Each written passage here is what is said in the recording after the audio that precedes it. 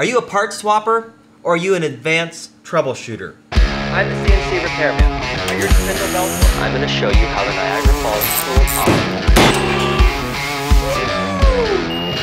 operates. What's the difference between a part swapper and an advanced troubleshooter? Is there a difference? Or is a troubleshooter someone who gets out their meter and pokes and costs 3 times as much instead of the guy who just came out and, I'm gonna shotgun it with this part. Oh no, I burned that part up. Well, I need another one. Oh no, I burned it up again. That's a terrible troubleshooter and a bad part swapper. So why do we swap parts quickly? Sometimes it's the cheapest thing possible, but in an advanced troubleshooting mindset, you have to think about what is the fastest and what is the cheapest, but what is the most probable cause. So I've gotten the chance to work with some really good troubleshooters, and I've been stuck on some really hard problems. What's in front of me here is considered a closed loop servo system, and I'm gonna go over it. And what's behind me is a very common machine. And if you're working on a mill or you have a lathe, you troubleshoot them the same way.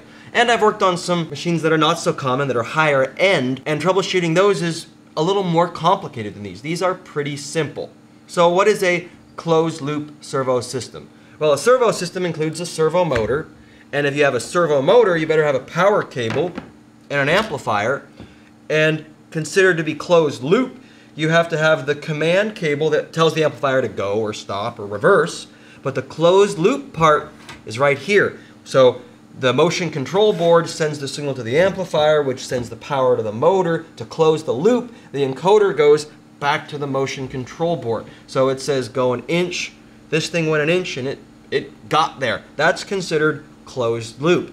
Now in troubleshooting CNC machines, usually the problem is obvious. Those not so obvious problems, that's where you really scratch your head and go, what could it be? So let's talk about this in an obvious problem. We have an alarm. The machine is not moving or not turning on, something like that. And I want to talk about troubleshooting a servo system. So if the machine is giving an alarm, the alarm is probably coming from this or this, like the generation of it. Like my mouth, I'm talking, this is the things that can talk. The cable can't really talk. The motor is pretty simple. Now the newer encoders are digital, so they could produce an alarm. Now an alarm sometimes can say, hey, I have a problem, I have a problem, I have a problem. And sometimes the problem is not related at all to the issue. So the alarm could be short. Oh, I think I have a short. So you get your meter out and you start checking. But what if the short is only a high voltage short under high load when there's coolant flowing? So that's an example of like, I don't see a short, but there is a short. So let's go back to some more troubleshooting though. So we have an issue. Let's just say it's issue X. And I think, okay, am I a part swapper or am I an advanced troubleshooter? What's the difference? I'm gonna swap some parts, but I wanna swap the right parts, and I wanna swap the parts that have the most probable cause to be the problem, and I want to think, well, I don't wanna swap a part that could cause a new problem, and I don't wanna swap the most expensive part or the least likely. So in a servo loop system, we're in the back of the machine and we're thinking, okay, the easiest way I've found to troubleshoot, and I've been taught this, is if you have an identical something over here that is just like what's over here, and this is working fine and this is not working fine, you can figure it out. It might take you a long time, but that's the easiest. Now when you have this thing here and you don't know how it works and it's not working, that's gonna take longer to troubleshoot. This could be as much as another machine that's working identical to this one. And in that case, I'd go, okay, if that machine's working and this machine's not, it's probably not the incoming power, okay? But what if I went, well, there's a different guy who runs that machine and a different guy who runs that machine. Is it the operator? I don't know. If the problem is not common to all the machines in the shop, it's probably internal to a machine, or like I said, an operator. Now, I've worked at a few machines shops where the problem happens to all the machines, like all the way down the line, all the machines have an issue. Okay, that's probably incoming power. That's probably, I'm trying to think of something else that could cause an issue like that. A spike in the voltage, a dropped leg, a welder. I've seen some really noisy old welders. causing issues. Another one I saw, so power related if they're usually multiple machines. Another one was an EDM machine running in one building in a suite, and the next suite over, and I worked at both, I knew both shops, had this old, I think it was a Daewoo lathe with an old Mitsubishi control that's known to have issues in the spindle drive. And so they had two EDMs identical, and one would work and one wouldn't. And it would like throughout the day give a low voltage alarm, and I couldn't figure it out. And so I came in with a scope and I started watching the voltages and I measured between the two machines, and it was that the incoming power to the one EDM that had an issue was like 15 volts lower than the other. Okay, well that's different between them, but then why would every once in a while throughout the day, and usually in the afternoon, it would start giving low voltage alarms. So I was there in the afternoon and I'm watching the voltage, the AC three-phase on my scope, and all of a sudden the voltage starts spiking and dipping, and then 5 minutes later it's spiking and dipping. And so I go, man, I'm gonna go to the other shop. So I go to the other people and go, hey, what are you guys doing over here? Oh, we just fired up the lathe and we're doing a facing operation on the end of our long thing, and it ramps the spindle up and then stops. Hey, so I came over and hooked my scope up to that machine, and sure enough, it was noisy as heck dumping voltage back in the line. But why was one EDM in the next building over working and the other not? It was because the taps for the two different, on the transformers for the two different machines, one was tapped like 15 volts lower, and so it was causing an issue. So I raised the taps on the one EDM to match, the other one, no issue. So that's when you have one that works and one that doesn't, and it's external. Now let's talk about internal to a machine. Most machines have more than one servo amplifier. In our closed loop servo amplifier example, where I was saying that like it won't move and we have alarm X, whatever that is, not related to X-axis, but just alarm X. And there are other servo amps in the machine that say don't have that alarm. Okay, so now we go, all right, so it's not happening on that servo loop, but it's happening on this servo loop. So we can start to isolate and say, well, is it this cable, or is it this channel? Or is it this cable, or is it that channel? Or is it this cable, or is it the motor? Now we could break it down even more and go, is it the encoder? Is it the connection is it this connection, that connection, that connection? Is it that connection, that connection? So things can be broken down, but then you have to go, okay, well, what is most likely? In the case of these machines, it's usually not this board. And this is a high possibility, but this will usually give an alarm. And then the cable going to it, if it's X-axis, is going to be pretty likely that the cable is bad. The motor, I'd say it's up there, but cable probably higher. And then this cable, probably likely if it was more an encoder problem. So usually for troubleshooting notes, these aren't part swapping notes. I'll do something like in the vertical axis, I'll list amplifier, motor cable, encoder cable, command cable, MOCON board, encoder. And then I'll do the same thing over here. I'll list every option, and I'll work my way down the list, and I can go not likely, not likely, not likely, likely. And then I can copy this and say this is the bad working one, and copy this, and this is the good working one. And then I can go, okay, well the machine has another axis. Now maybe we don't want to do Z because Z could fall, but maybe we turn the machine off and we say, let's swap one cable between them. And we put that one to that one. So, or we swap amplifiers. That's a pretty well-known thing, to swap amplifiers. And then we can say, well, we could swap, well, it's hard to swap cables without getting a new one. You get a new one and lay the cable on the ground. Or we could swap a motor, but that involves taking the motor out.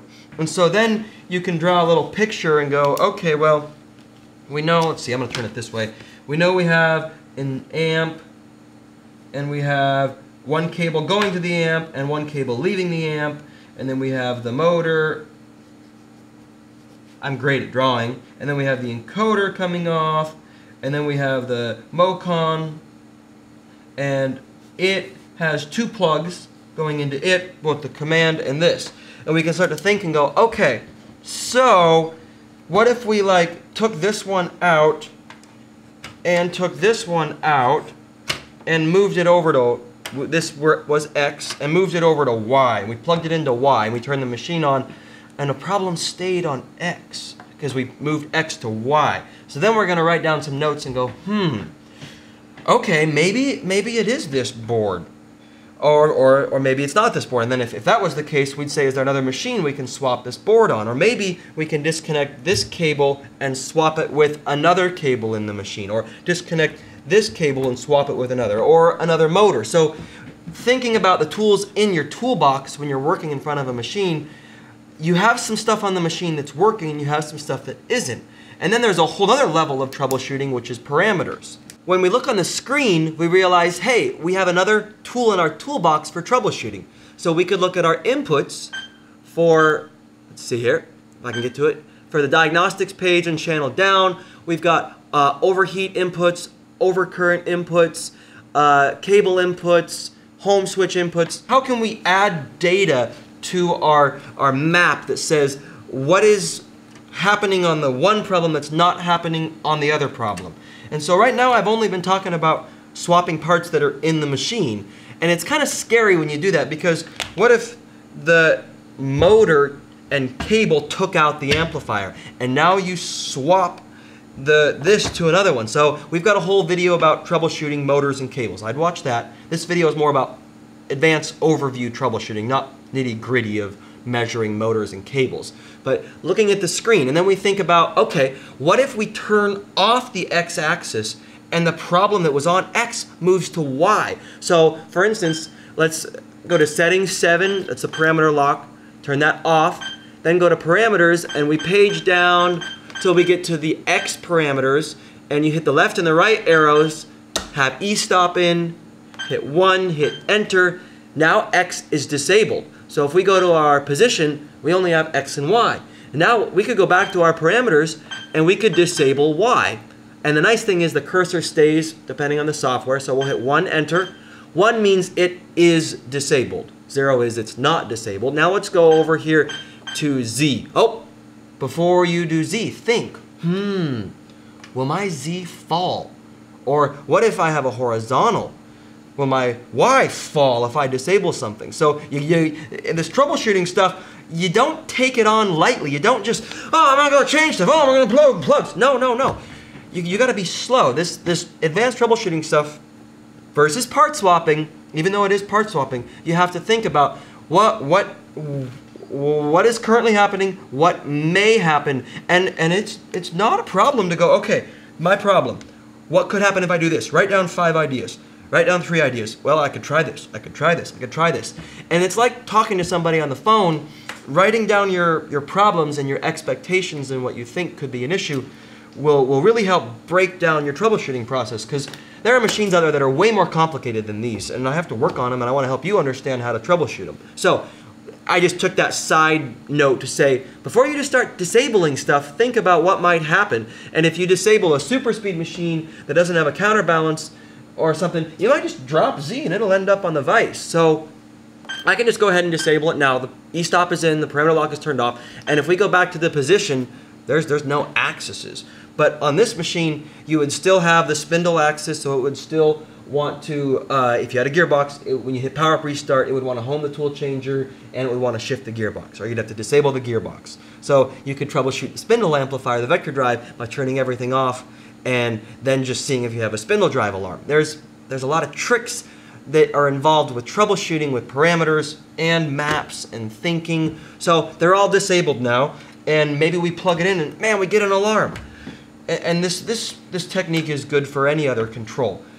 So we plug it in, we get an alarm. Maybe we have something going on here. Maybe the incoming voltage is an issue. This is a really simple step, and this is probably my step 1. It should always be your step 1. You have a problem on a machine, you showed up. You're like, man, I don't have a clue. If you want to look smart, pull out your voltmeter. I need to check voltage. I'm gonna go check voltage. At least you look smart. And it's something. And I can't tell you how many times I've done that. Somebody, when I was a kid, brought me a camera, and they were like, my camera doesn't work. And I was like, I don't know how to use this camera. My dad's like, Aaron, you always check the batteries first. And we put new batteries, and the camera worked. So that's stuck with me. If I'm out at a machine shop, I had somebody call me a while ago on some robo drills. My robo drills aren't working. My robo drills aren't working. I'm going to have to call somebody in. I told them, check the power, check the power. he didn't really know how to check power, and he brought an electrician in. The electrician came in, and everything looks fine to me, and they finally brought a CNC tech in, and he came in and go, well, you got a low leg on your 3-phase. The guy didn't know how to check ground to ground. He just checked 3 to 3, and maybe you have a grounded delta, and all sorts of funky stuff can happen with your power, whether it's DC, like I said, you check your low volt power supply. Especially on a FANUC control, those FANUC power supplies don't last forever. Check your DC bus. Check the things that you know should be good when troubleshooting. So first step, pull out your voltmeter, just check that. Usually low voltage should be within 10%. So 10% is 1 volt on 10 volts, so 12 volt. If you're reading 10, you got a problem. If you're reading 14, you've got a problem. Check all the phases. I know a guy, be careful. He slipped with his probe here and shorted out and blew out a main con. That wasn't a fun job. I've been around some bad jobs, and bad things happen when we're trying to troubleshoot. So you can't predict everything. But a closed loop servo system, draw it out. It's not that hard, but when you know the pieces, 1, 2, 3, 4, 5, 6, and okay, that's 6. You have 6 different possibilities that you could swap with another one at a time. Make a map, make notes, turn off parameters. Sometimes vector drives cause servo drive alarms, and you start changing servo drives, and then finally, why is the voltage spiking? And you have X, Y, Z, A, but you keep getting an A alarm because you have a turret on your lathe, but it's because it's the first one that gets the DC bus. So you disable A, then you get the alarm on Z, and you disable Z, you get the alarm, and then finally you go down and you still get this funky alarm when the spindle stops because the DC bus jumps. All sorts of fun things. I've seen a lot of different funky alarms. One that scratched everybody's head was the conveyor wouldn't work, and the overcurrent, it was a MOCON board. But nobody thought to try the MOCON board because it measured the current on the overcurrent sensor from the auger through the I/O board. But we all went, well, it could be the motor, it could be the I/O board, it could be the cable. Nobody thought MOCON. So that one stuck with me. All sorts of things like this. In general, okay, I'm gonna just finish this video because I'm being long-winded. In general, I walk up to a machine like this and it has a servo issue. I'm gonna swap amplifiers if I've measured the motor and it looks okay. If it's X, man, I'm guessing it's the cable and it could be the motor. I've seen Y motors get flushed out with coolant, but then you'll get like an encoder alarm. This is my last guess. This is the easiest because you can swap, but be careful. This is harder if you have another new cable, you can run it around, or another new cable, you can run it around. I've seen newer machines with the cables that go bad that are intermittent, and you meg them and they're good or they're bad. So some people ask me, why did that break? I don't know. Things just break. I wish I could tell you. On a microscopic level, inside these microchips, things happen. Can't explain it.